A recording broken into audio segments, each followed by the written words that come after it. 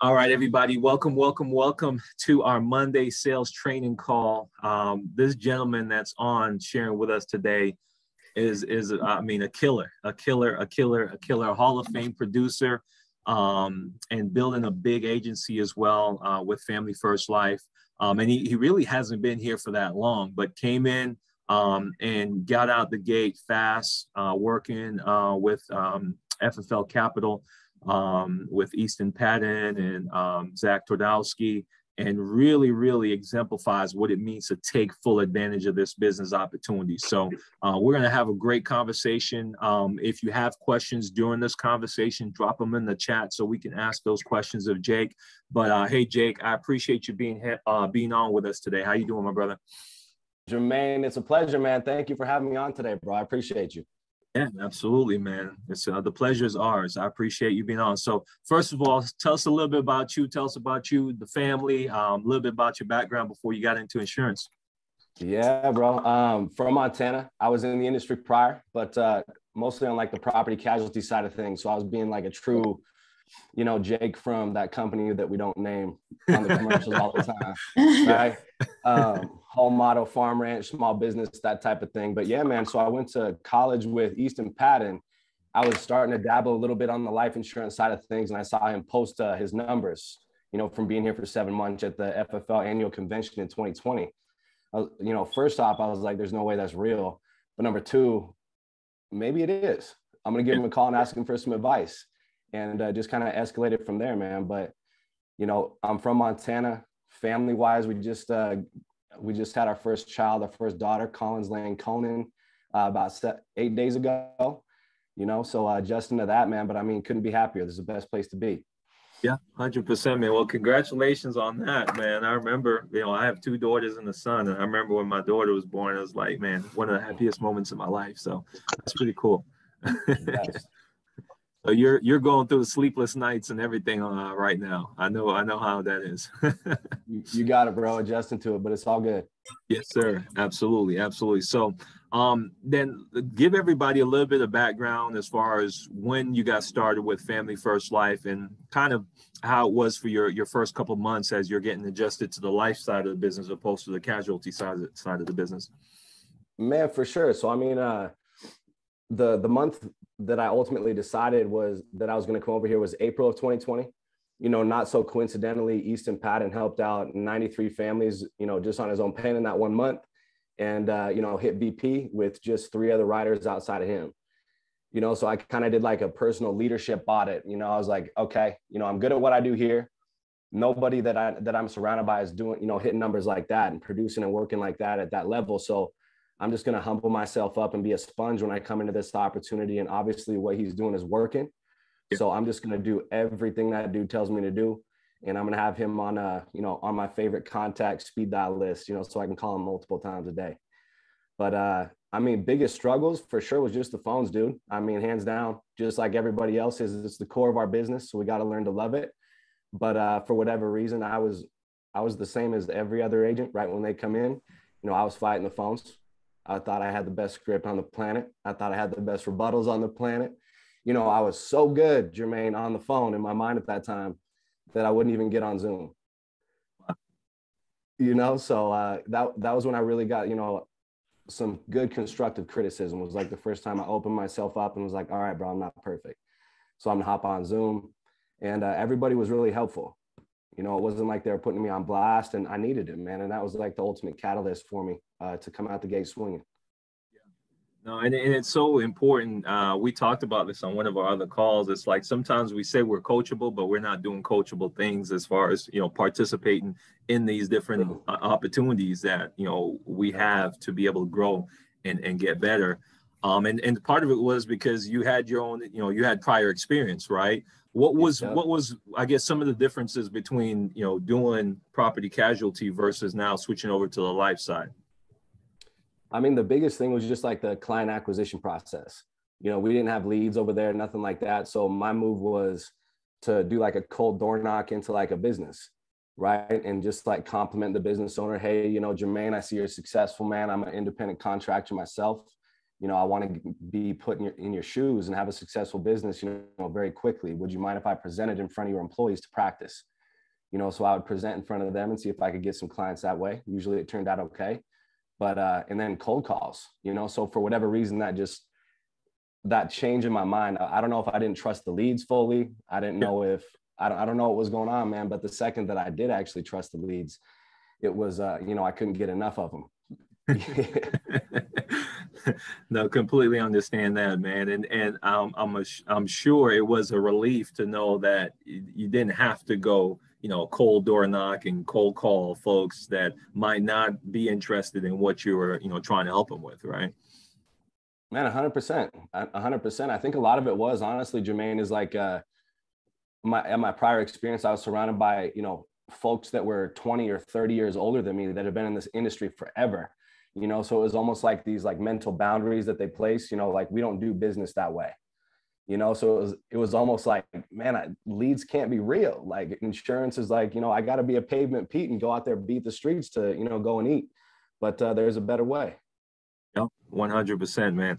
And when you talk about that, I know one of the apprehensions agents have, Jake, is the investment into leads. And it really, in my opinion, let me know if you agree or not, it's really an investment in yourself, and it's tied into the belief level you have in yourself. So how did you approach that? Did you have a challenge with kind of opening up that wallet and saying, all right, let me put it on the card, or let me put it on the debit card, or whatever the case may be? And how did you overcome that, if you did? And what did your investment look like starting out? Man, honestly, I just crunch the numbers. If I can book like 30 appointments a week, like everybody preaches, and I can close it maybe like a 25% ratio, even if it's like 3, 4, 5 policies a week, that $2,000 up front, that's coming back really quick. I mean, we have next day pay. I understood that. I understood the structure.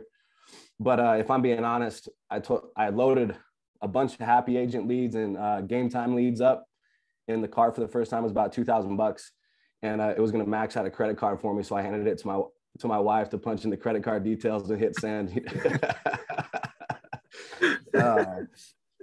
Yeah, man. But I mean, if you attack it like that, I mean, if you get a 25% in grade school, bro, you're redoing the 5th grade like every year, man.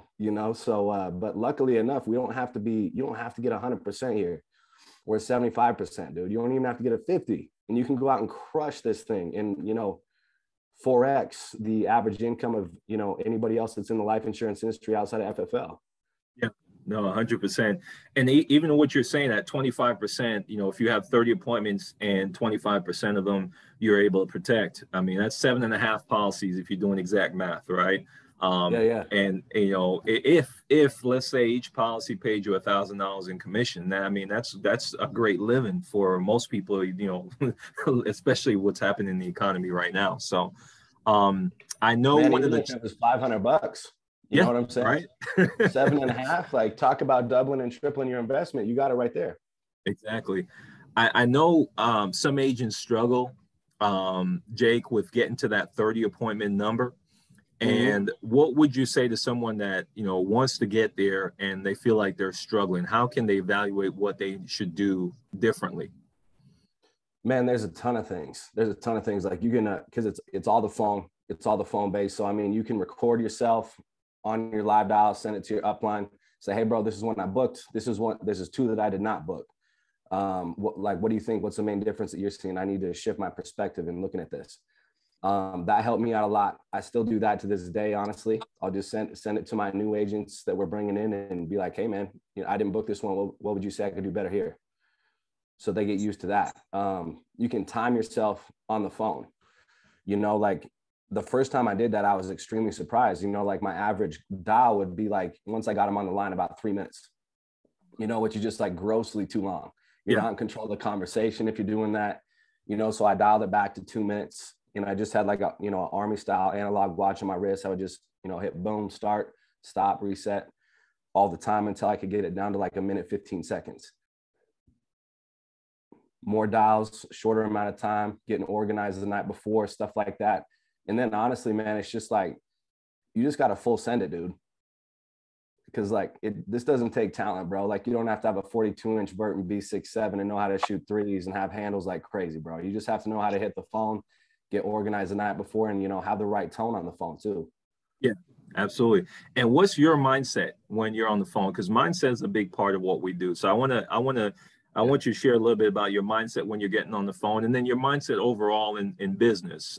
So what's your phone mindset when you're picking up the phone? You're about to make those dials. It's dial day like today. What are you thinking? Yeah, man. Before I get up and ripping, I mean, I heard a new agent say this. Like, shoot, it was probably about 6 months ago now, but I've never heard it explained better. He was just like, hey, he was talking to another new agent. He was like, hey, Nick, you know, if you were a lifeguard at the pool and someone's drowning in the pool in front of you, and it's your job to save that person, are you going to wait for their permission to jump in and save them before you save them, or are you just going to save them? I was like, dude, that's perfect. That's so perfect. You know, so that's the mindset on the phone, man, is like they're looking for life insurance. Do they know that me, Jay Konen, is going to be calling them and when I'm going to call them? No. But they're still looking around for life insurance, and that's my job. And I bought that lead, you know, so now it's my job to resolve that lead. You know, so I'm not going to ask questions once I get them on the line. I'm telling them what to do. You know, I'm telling them who I am, what I'm calling about, where I'm at, what I'm going to do, how I'm going to do it. And we're going to pin down a time where I'm going to swing by. It's going to take 15 minutes. We're going to knock this thing out together. Makes sense. You know, I like that analogy. Yeah, that's dude. good. I mean, the second we all kind of quit asking permission to do our job, I mean, the floodgates open up. Trust me on that. Yeah. And that's good, because that's mindset right there, Jake. A lot of times I'll hear agents and it's like, you could tell, back to what you're saying about tonality, that it's almost like, oh yeah, if that time works, I would like to come over and see if I can possibly help you. And I'm on the other line like, no, I'm good. Yeah. So talk about that assumptiveness and not asking permission to do our job. Yeah, man. It's just operating in the land of absolutes instead of like that gray area, you know? So it's like, yes or no, or I'm going to be there, or I'm not going to be there. It's like, there's no like if, buts, maybes, kind of, you know, possibly, potentially, none of that. Like, you just got to get that out of your vocabulary, you know? So Jermaine, it's, you know, what time do you usually get off work? 6? Okay, cool. Your wife's usually at home. She's taking care of the kids, so she's free at 6 as well. Okay, I don't have a 6, Jermaine, but I could either pencil you in for 6:30 or 7:45. Which one's going to work best for you guys? 15 minutes. You know, like, there's no, like, you have them dead to rights because you're speaking just one directional. They can't really like move, you know? It's almost like they gotta pick one. You know what I'm saying? So just operating in the land of absolutes, bro. I mean, that helps out a ton. Yeah, no, 100%. And when you, most of the business that you do, or all of it, is it in person, virtual? How's that right now? Man, so if I'm being honest with you, last year, all that production minus 3 applications was all in person. Nice. Yeah, I mean, me personally, man, I think you have to be a lot better with tonality and like the understanding of psychology and what's going on the phone. Because I mean, you're just one red button away from, you know, just blowing an hour. Yeah. You know, if you're doing telesales, my friend, you know what I'm saying? That I don't want to put myself in that position. So, you know, on the phone, like, just think about it like with your senses, right? Like, on the phone, they can hear you. If you're doing virtual or a FaceTime appointment, something like that, they can hear you and see you. But in the house, they can hear, see you, and they can feel your presence as well. Yeah. They can feel your good intentions. You know, they can see what you look like and see you looking them in the eyes and, you know, seeing that you have good intentions. So I just wanted to tee myself up to, you know, get the most out of this. That's why I did that. Yeah, no, 100%. And we like to encourage agents to start, if not stay, in person. You know, obviously there's different circumstances, different situations. Everyone's an independent contractor, but we know that you're going to close better and be able to better protect families when you go out in person, especially if you're new to insurance too, like, and haven't done any type of sales before. Sometimes we'll have agents that are transitioning from insurance, like you did on the property casualty side. Maybe they were on the health side and they're used to being on the phone. They've developed that skill set, but it is a skill set. I think sometimes folks think, you know, in their mind, it's just like, hey, man, I'm going to get my insurance license. And I'm going to sell insurance over the phone. And it's all going to be great. But no, you're either going to have to spend a lot of money getting your teeth kicked in and learning, or you're just not going to be good at it. But being able to get out there in person allows you to adapt that skill and learn that skill set so much faster. And then you could decide, hey, you want to keep doing it. I'm still in the field, Jake. I just enjoy it. That's why I got in the business, just to be able to meet with clients kneecap to kneecap, and help them and take a selfie with them when we're done. And now, you got a new best friend. So it's actually, I really enjoy that aspect of it. But of course, with business today, we could do it anyway. Yeah. Now, talk to us a little bit as far as, when you've got the schedule booked up, are you doing anything specific to plan for that field day, like the day ahead, mindset wise, or anything, that you're putting together just to kind of make sure you're fully prepared? Man, mostly it's just the schedule, just getting the schedule pinned down the right way. So like I either have agents take a 9 appointment a day schedule or an 11 appointment a day schedule, right? A 9 appointment a day schedule is, 8 to 8 every hour and a half. 11 appointments is 8 to 8:30 p.m. every hour, 15 minutes, right? So you can get 2 extra in that way. But for every 2 appointment slots, I'm going to book 1 backup appointment, a floater appointment for both of those time slots, right? And I'm just going to attack my schedule, man. I know if I attack the schedule like a hungry dog on the back of a meat truck, it's all going to work out just fine. I'm going to see the amount of people I want to see, but instead of having like 9 appointments in a day, right? Now you got 14 with the backups and the floater appointments, right? So you can really allow yourself to be very straightforward, clear, and concise, in the first 5 to 10 minutes when you walk into a house. And if it's a no-go, dude, go to that floater appointment. Get used to running a little bit behind, and don't get happy ears when you're on the phone, right?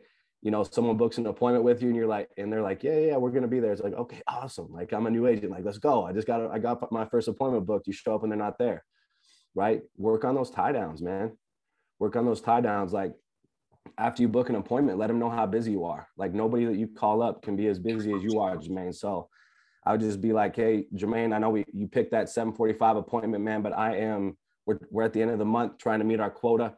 We got a lot of people to see, man. So, I mean, if you're going to book an appointment, I got to make sure you're going to be there. I usually get about keeping the appointments that you book, just out of respect. Okay, cool. I appreciate that. If I am running a little bit behind and you don't hear from me, just know I'm on the way. My prior appointment just ran a little bit long is all. So I mean, just super straightforward. If I book a schedule up, 11 appointments in a day and I got 5 backups, dude, I mean, it's going to be a winning day. That's for sure. 100%. And to book up those 15 appointments, I get this question a lot and I want to see what your answer is. And the question is, well, how long does it take you to book 15 appointments? So what's your answer to that question, Jake? I mean, that's the uncertainty, man. I mean, when you're your own business owner, Jermaine, it's like, it's almost like, it reminds me of like a little kid being afraid of the dark. Like, you don't even know what's there, but so it's kind of scary. Right. But once you get your numbers, like, you got to get your numbers as like a new business owner. Right. So I'm just having everybody attack the dials. Like, I want to see how many minutes you're actually dialing in a day.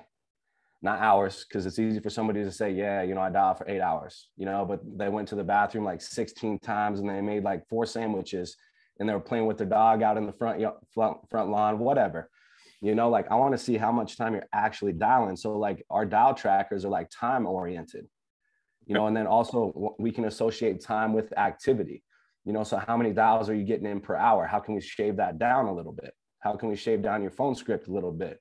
Because once it's predictable, dude, I mean, the floodgates are open, so get this thing predictable. You want to know, like, if you buy X number of leads and you sit down and dial for X amount of time, X amount of minutes, and you book X amount of appointments, it's going to correlate to X amount of income.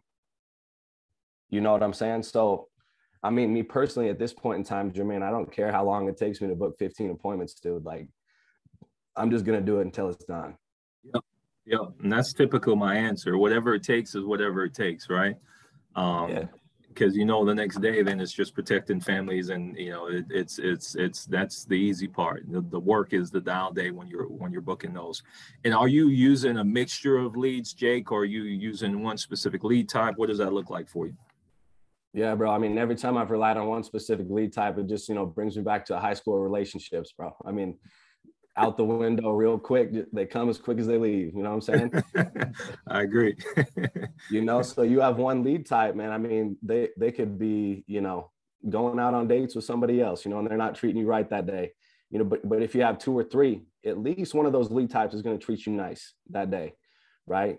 That phone day, the day in the field, all that stuff, man. And I mean, plus, like, if you're wired a little bit like me, you got a built-in, beat to you, a little bit of ADHD, all that, whatever good stuff it is. Man, I get bored if I have like 11 mortgage appointments in a day. I want to throw some final expense in there. I want to throw some like instant internet leads in there, dude. I want to throw some internet life lead 1 month in there, keep myself sharp. Absolutely, man. A good mixture. And the best part about that is, there's no secret leads, right? Sometimes, agents will think, oh, this lead's a secret. It's just, the secret is having enough leads. And when you're helping new agents, Jake, what's your recommendation as far as number of leads they need to have on a dial day? Man, I always like to have between 60 minimum and 100. 60 minimum and 100. And I mean, it's just getting more at bats. It's getting more reps. If you have 100 leads, man, even if it's $11, like it's all instant internet leads, and you spend, just over $1,000 to get 100 instant internet leads, and somebody hangs up on you, bro, you got 99 more. You got 99 more. So, I mean, I don't even have to feel bad about that person, hanging up on me or, cussing me out on the phone. It's like, dude, I got 99 more. I don't have time for this. I got more people to call. Like, all you need is those 15 yeses. That's all you're looking for. 100%. And that makes it all worth it, man. Talk to us a little bit, Jake, as far as in-home. I know structure is the biggest part of the appointment. How are you structuring your appointment? What does that conversation look like with the client? And any tips that you would, give to any agent that's looking to get better at protecting families when they're sitting in front of them?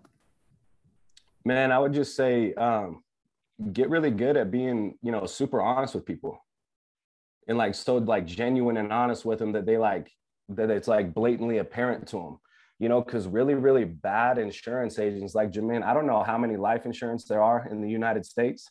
I know there's a ton of them though. And I know there's a lot of really, really bad ones. And those are my best friends, right? Because they make a mess of everything. And then I get to come in and not be a pushy salesman and just be a super honest, genuine human being with them, that they can feel that humility, and then it puts a different taste in their mouth. They're like, man, when people start telling you, Jermaine, like, man, we had a bad experience with the guy before, but this was like a breath of fresh air, man. Thank you for taking the time and for calling me 27 times before noon yesterday to book this appointment. I appreciate you. When you're getting stuff like that, dude, you're doing stuff right. But yes, structure in the house, just, I mean, super simple, bro. I mean, I don't like to bring anything out of my bag because I don't want to put anybody on the defense. I've ran business and, shoot, Philly, Georgia, Florida, California, Arizona, all over the place, dude, all over the place. And people are different everywhere. Yeah. But one common thing is, people don't like to be sold, they just like to buy, so I don't want to seem like a salesman at all. Once I get in the house, I'm just going to leave everything in my bag and just have a conversation with them and put a policy in place on you, just in conversation immediately. So Jermaine, what do you want this policy to do for you? Right? I don't have to justify it any further, dude, because I mean, that's being assumptive. Being assumptive is not saying I assume. Being assumptive is like acting like they're going to buy it because they filled out a lead. Yeah. With your verbiage, with your tonality and everything, like Jermaine, if you knew that if you had 11 appointments tomorrow, you know what I'm saying? And if you knew every single person was going to buy no matter what, how you would act in those appointments, that's being assumptive. Yeah. Right? Jermaine, what do you want this policy to do for you, dude? Who are we protecting? Who's your beneficiary? How are they going to be impacted if something happens to you and you don't have this product in place to protect them? Got it. That's why I'm here, right? Makes sense. Makes sense. So let's talk about your health a little bit. We'll get into some options, and, whoever your beneficiary is, I'm going to say we're building a plan to protect, Jermaine's wife, right?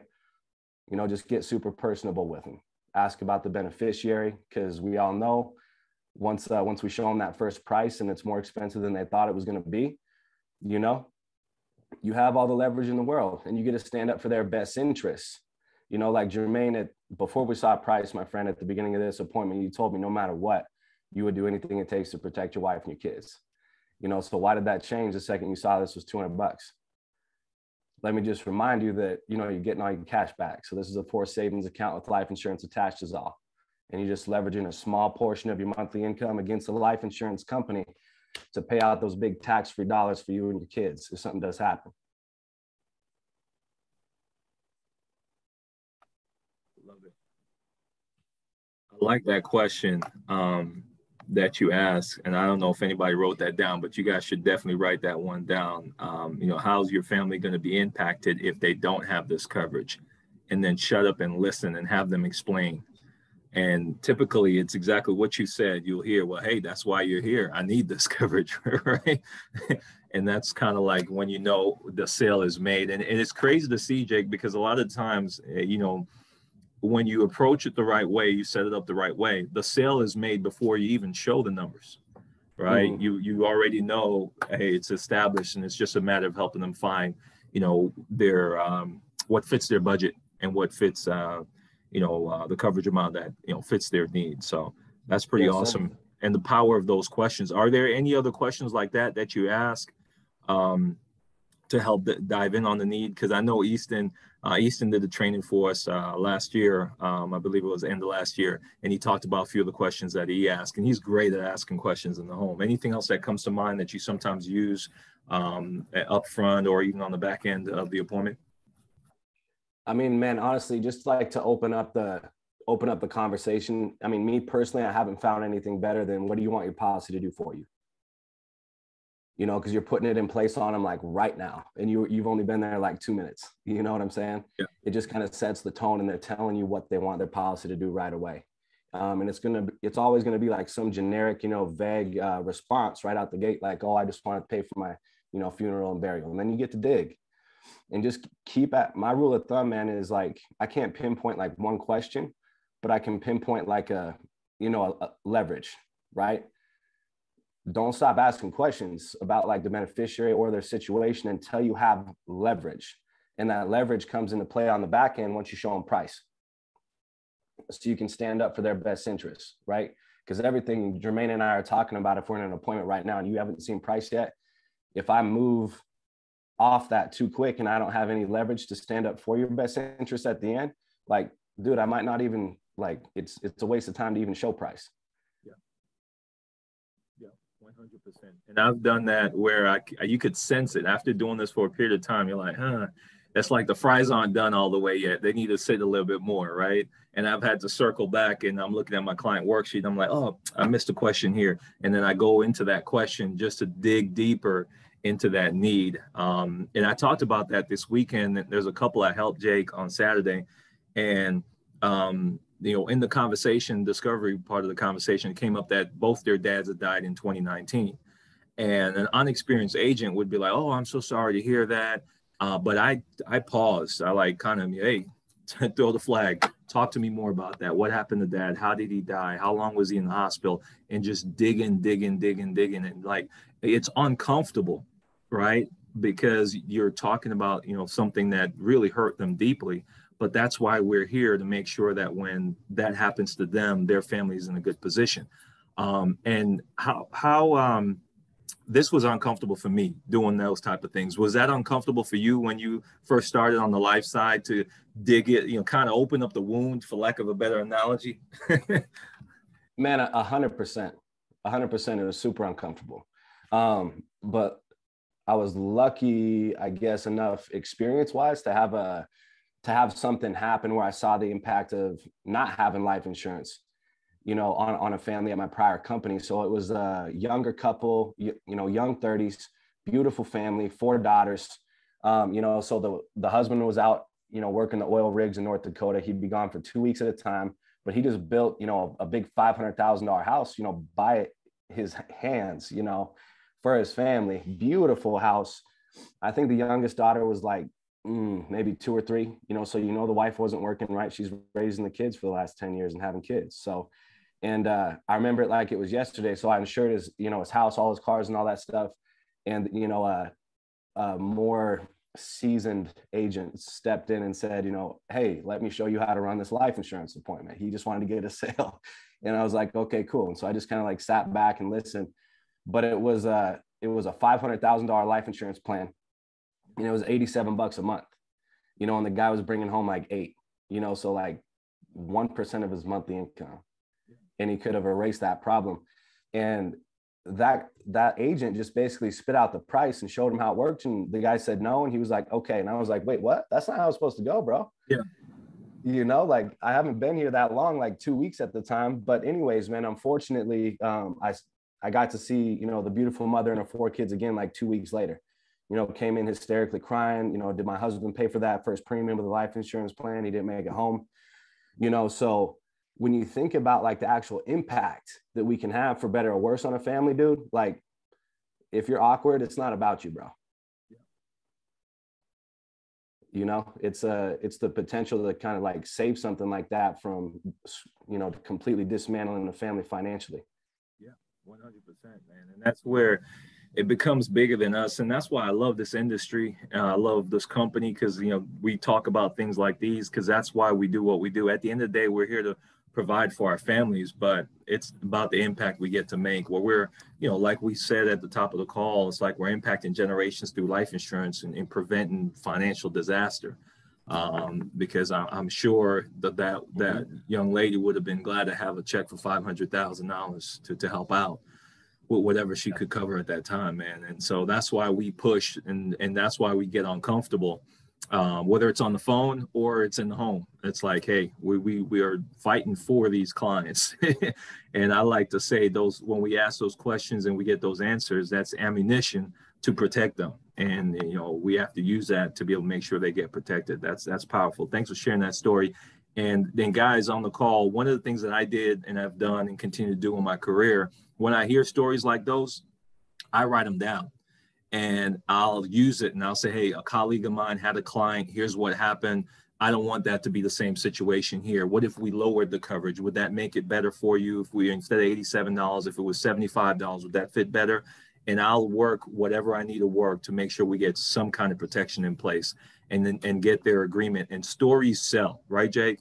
Stories like that, they do the selling. So you don't have to convince them because now the client's putting themselves in that situation and saying, yeah, no, I definitely don't want that to happen. And that you could get them protected that way. So appreciate you sharing that, bro. Absolutely, dude. I see we got a question here in the chat. Let's jump to that real quick. And then guys, if you have questions for Jake, again, top producer, Hall of Fame producer with Family First Life. So I'd have a ton of questions if I were you. Cameron asked, how did you grow or how are you growing your agency, maintaining a high level of personal production at the same time? What can you say there, Jake? Man, just being intentional with your time and not dealing with the BS. I mean, if you catch yourself scrolling through Instagram for like 30, 45 minutes, bro, quit. But like maximizing your day as well and your schedule, so like if I have 11 appointments tomorrow on my schedule, I've got like, 15 to 20 minutes of drive time in between each appointment, and I know one policy a week pays for one of my recruiters every 2 weeks on the pay, right? So I'm going to have my recruiter pre-screen a bunch of interviews for me and set them in between all of my appointments tomorrow. So I got 11 appointments, right? And I also got 11 interviews, right? Do that 2 days in a row, do that for 60 days and don't look up and see what happens, man. I think you're going to like the result. But, intentional with your time as well, like not booking fake appointments just to make it look like you booked a lot more appointments.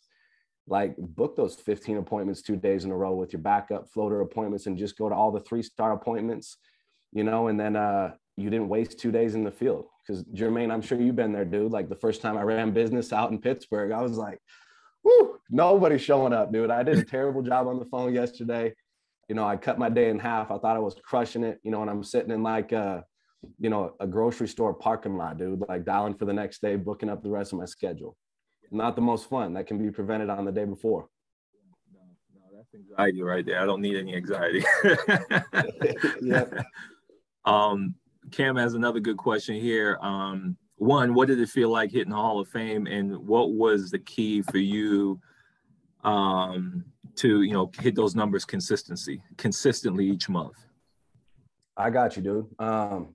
Man, you kind of just said it, like consistency with your mindset, bro, consistency with your schedule, consistency with, when you're cleaning out your integrity lead center leads, marking them as sold, closed, leaving them as new, getting new leads organized, ready to rip for the next day.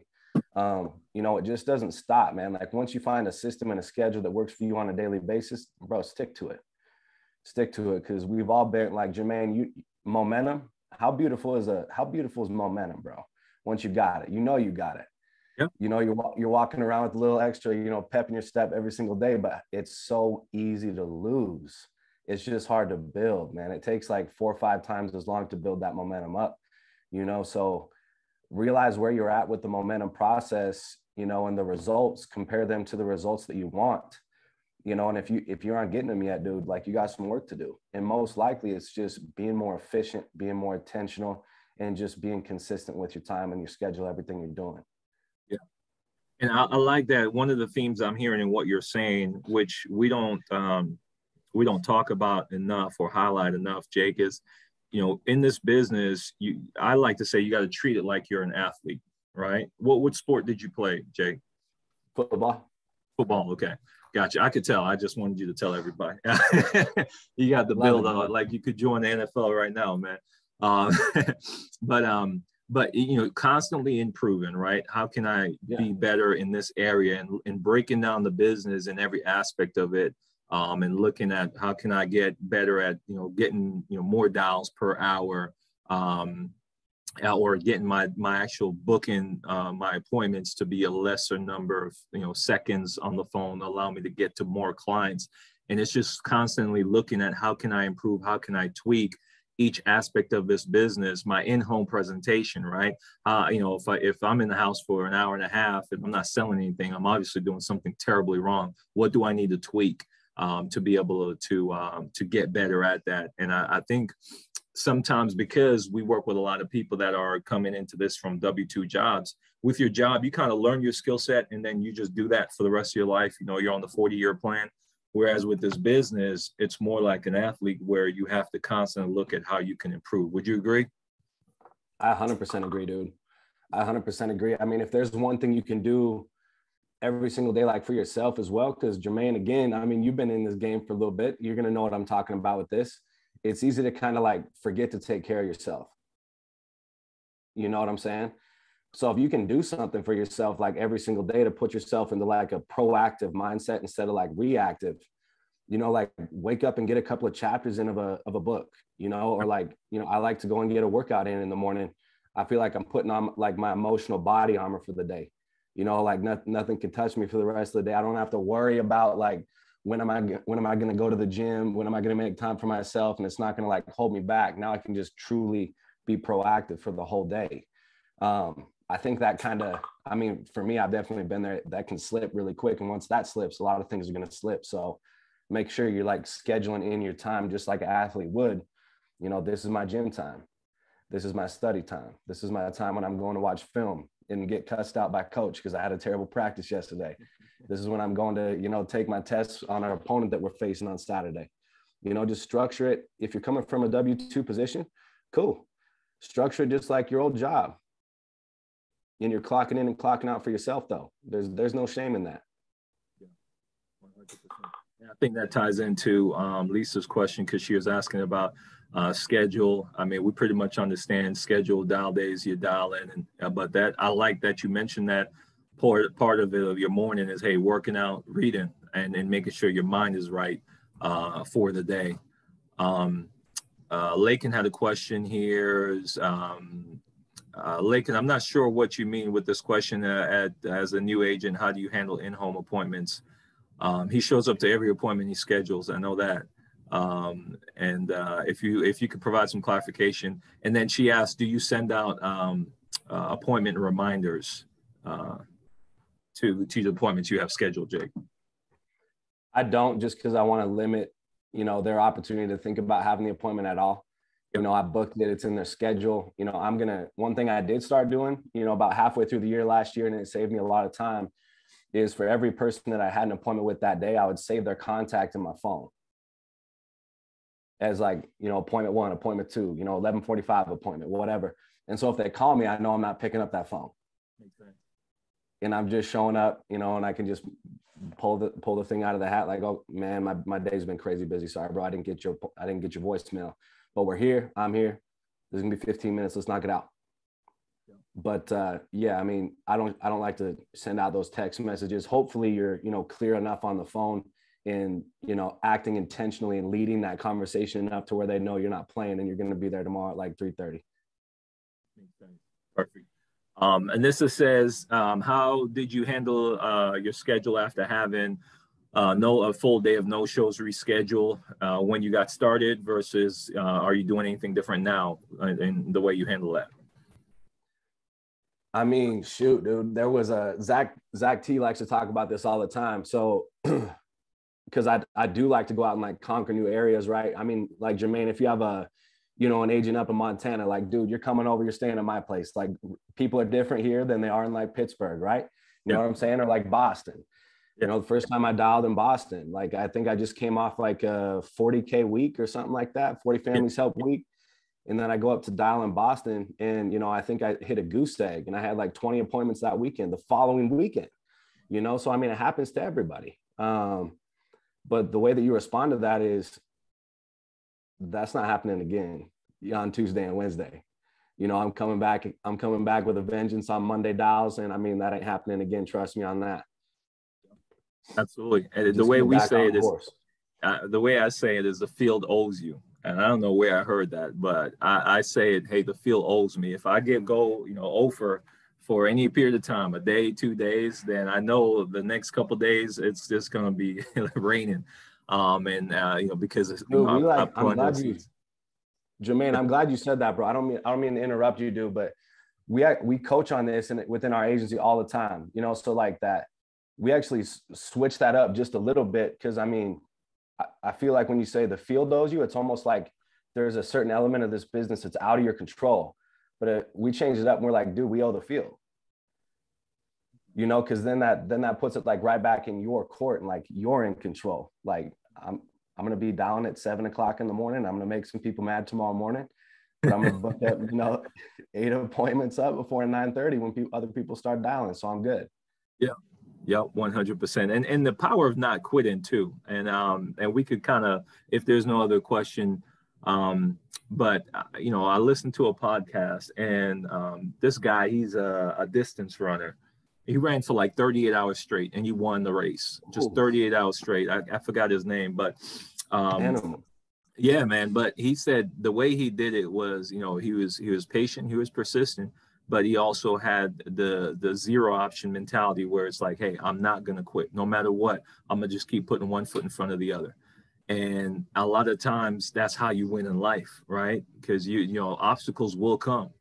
Having that mentality of, hey, I'm not going to quit is one of the keys to my success, at least me personally. I don't know if you can agree or what you would say on that respect. And I think if a lot of agents adopted that mentality, a lot more people would be successful doing what we do, even though, what we do is simple, but it can be challenging. What's your thoughts on that?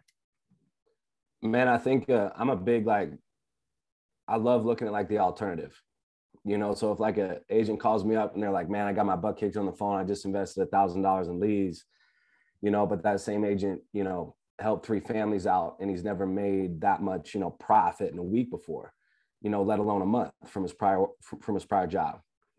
Just slow down. Jermaine, what were you doing before you came over here, bro? You were working in a union, you were working in a, iron facility, steel factory, whatever. You were working, your fingers to the bone. Do you want to go back to do this? You're going to be able to put up with a couple of bad dial days because trust me, it's going to happen again. He's like, yeah, you're right. You're right. Perspective, man. Perspective. That's a great way to handle those tough days too. Each day you ask yourself that question. You look at what you used to do and what you're doing now, what you have the opportunity to be able to accomplish. Andre has one last question here and we'll finish up. What are your need to know numbers in order to grow your business? I'm not sure what he means by that. I don't know if you understand that, Jake. If not, Andre, you can unmute and clarify. Yeah, Andre, why don't you unmute, bro? I want to get that question answered. That sounds like a good one.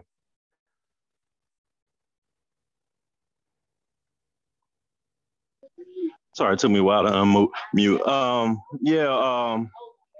I'm just wondering, as far as we talked about like appointments and stuff like that, but to grow your business? Like what are the numbers that you need to know at any given time, like where my business stands and where it needs to be? I don't know if you understand what I mean, but yeah, that makes sense, dude. So like on a personal production side of things, the number one things that I would want to know, dude, is like, okay, if I book 30 appointments in a week, how many of those do I actually have an honest sit with?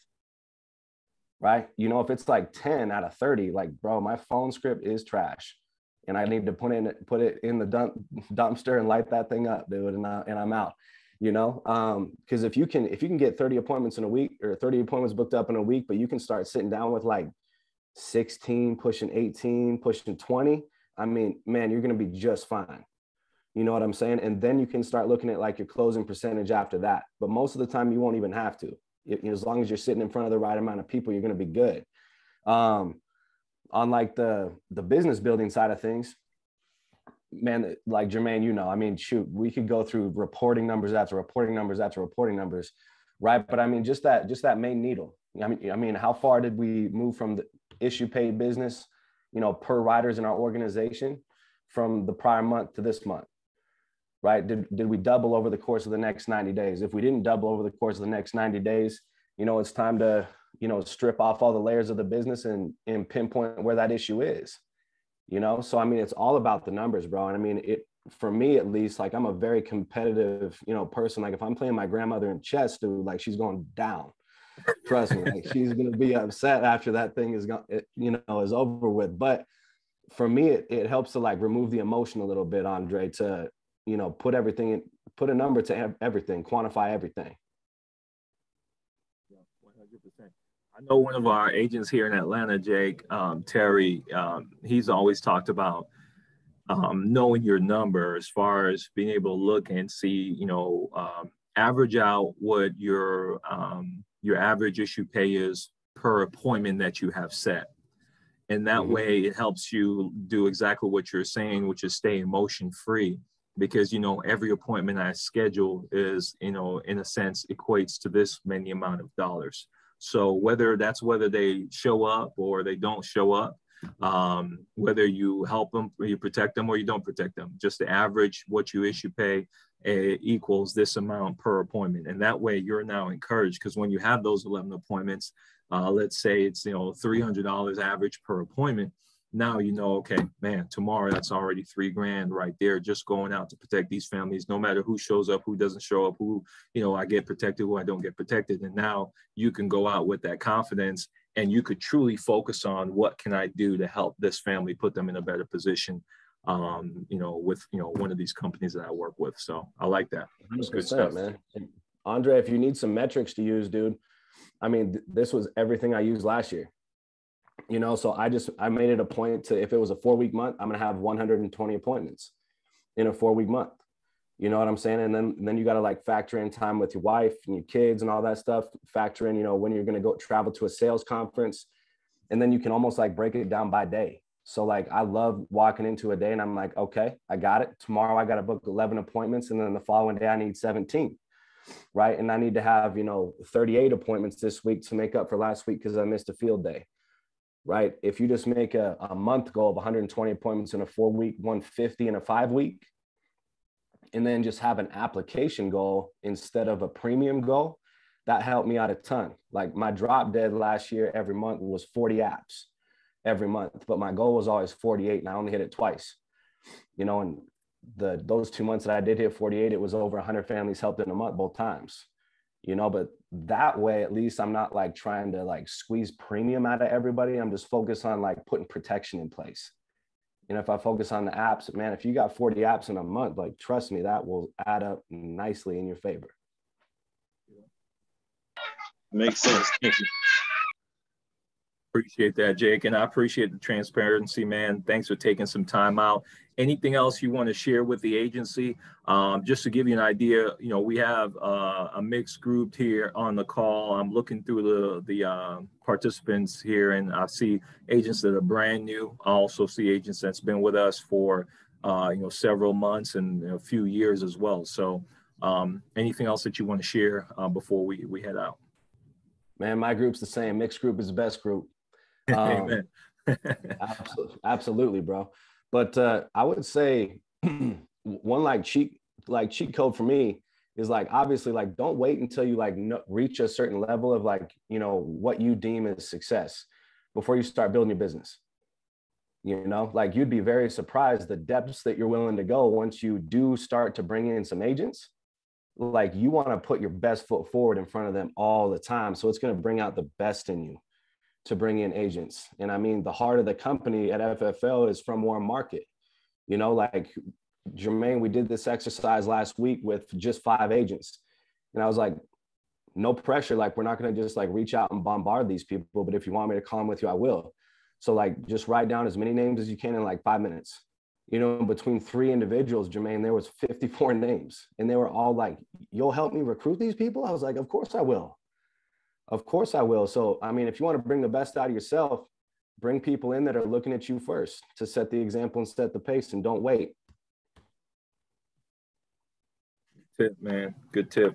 I wrote that one down. I'm going to use that exercise. Appreciate it, man. Everybody drop some thank yous in the chat for Jake for being on today. Congratulations again, my brother, on the new bundle of joy to you and your wife.